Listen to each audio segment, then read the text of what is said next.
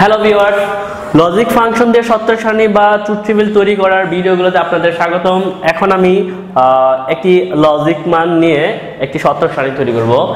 এই লেভেলের লজিক মান দিয়ে সত্য সারণী বোর্ডকা কোনো কলেজের পরীক্ষা হয় এরকম বড় মান দিয়ে আসবে না, বাট আমি যদি এত বড় মানটা দিয়ে একটি সত্য সারণী তৈরি করতে পারি এর চেয়ে ছোট আসবে ইনশাল্লাহ।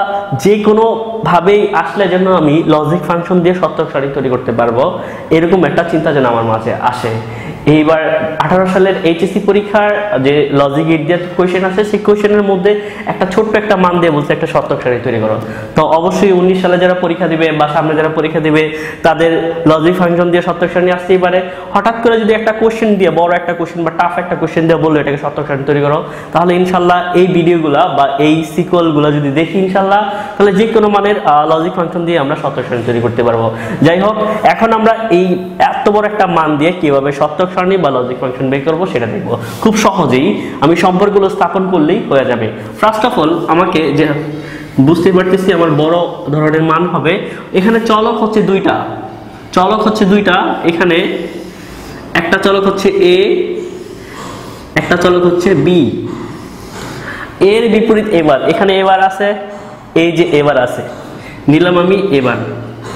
আচ্ছা, বি এর বিপরীত বিবার আছে, আমাকে বিবার নিতে হবে।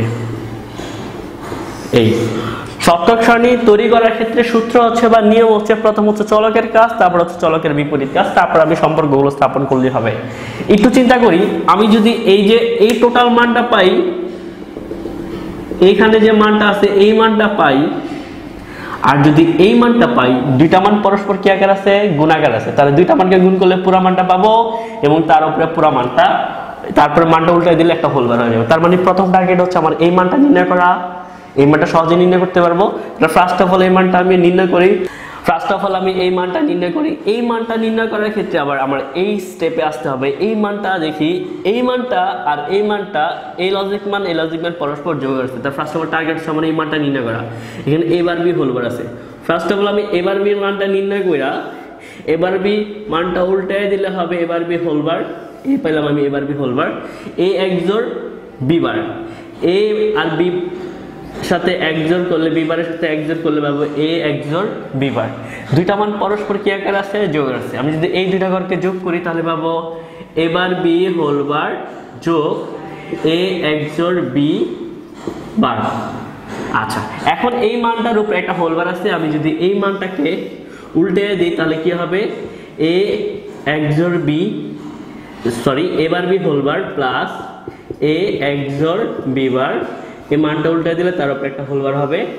এখন আমার টার্গেট হচ্ছে টোটাল মানটা নির্ণয় করলাম, এখন এই মানটা নির্ণয় করব। এই মানটা আছে এ বি হোল বার, তাহলে এ বির মান নির্ণয় কইরা এ বির মানটা উল্টায় দিলে A B whole bar.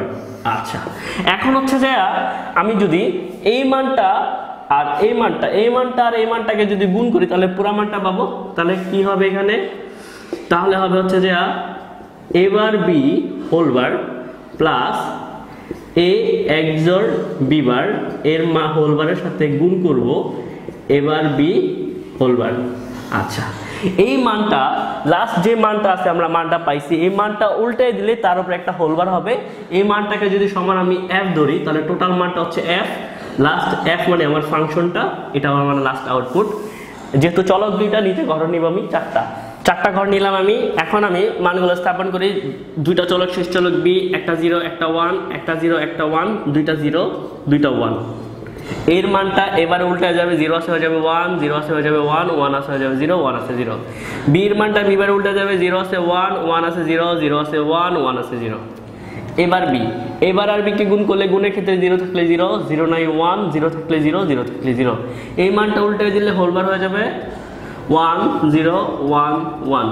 A একজোড় Bieber, এর সাথে বিবারের সাথে একজোড় করলে ইনপুটগুলো সমান হলে, এর আগের ভিডিওতে দেখাইছিলাম আমি, ইনপুটগুলো সমান হলে আউটপুট হবে 0 আর অসমান হলে 1। যেহেতু ইনপুট দুটো অসমান সেই কারণে হবে 1, ইনপুটগুলো সমান হবে 0, ইনপুটটা সমান 0, অসমান 1। এই মানটা আর এই মানটা যোগের আছে, যোগের ক্ষেত্রে 1 থাকলে যোগফল 1, 1 নাই 0, 1 আছে 1, 1 আছে 1।